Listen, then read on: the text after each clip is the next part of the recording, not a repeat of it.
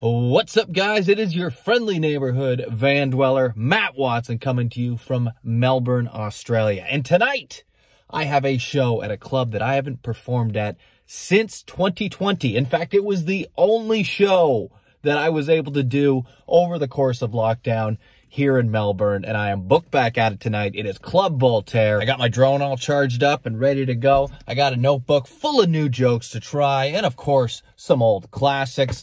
It is time for this van dweller to do some stand-up comedy. What's comedy? What? You got some comedy? Huh? You wanted comedy? It's Matt. What's in comedy? So I've been biking quite a bit in this city. In fact, that's the main thing that I've been doing on account of I started playing ice hockey here, and apparently that helps your legs. But I decided to take the tram tonight because we're doing a show. I don't want to show up there all sweaty. And I actually prefer it in this scenario because there's nothing I enjoy more than taking public transit in a foreign city, going to do stand-up comedy. That combination of activities is actually quite familiar to me and makes me feel like I'm right at home. All I can say is I hope there's more people at this gig than there are on this tram. All right, I think we've made it.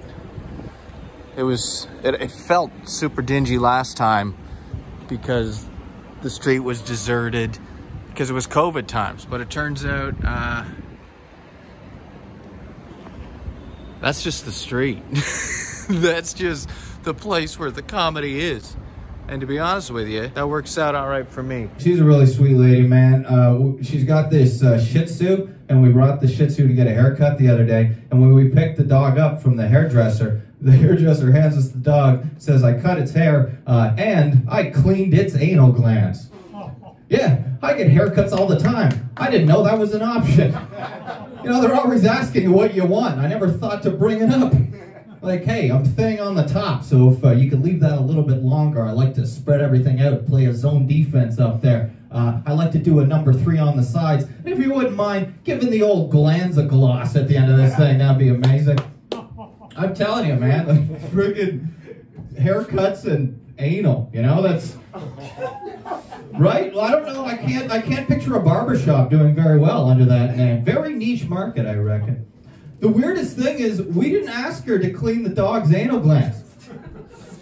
Not only did we not ask her, she didn't charge us for it. She did it on the house. If there's anything you're going to do on the house, it's not clean somebody's anal glands. And my girlfriend was saying, like, oh, maybe she likes it. I'm like, well, we need to get this dog a new hairdresser then. That's what I'm worried about, what's happening behind closed doors. All the money we're saving on this dog's glands, we're going to be spending it on therapy. Oh man, that was so much fun. When new jokes work, there is nothing better. Is that my tram? That's my tram. Should have biked.